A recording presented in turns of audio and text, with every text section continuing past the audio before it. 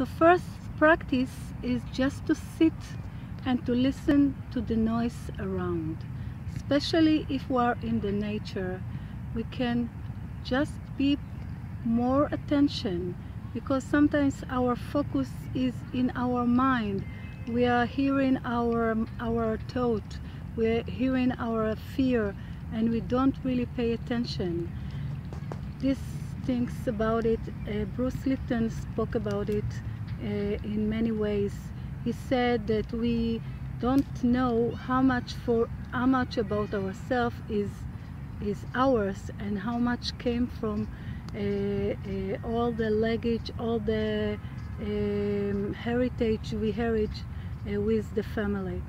So if we want to know who we are, I suggest just first to listen to noises there, to listen inside, and to just focus in our energy center, and focus in our stomach, to see how is she, to focus in our heart, to see if it's felt good, to feel the rhythm there is around us, because sometimes we think it's just a body, it's just a material, but it's not.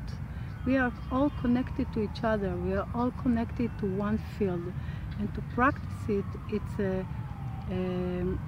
it's really something that we can do each day. So with that, I tell you goodbye, and have a really peaceful life and really beautiful life, and explore yourself and find out who you are, what is your talent, what is your gift to life.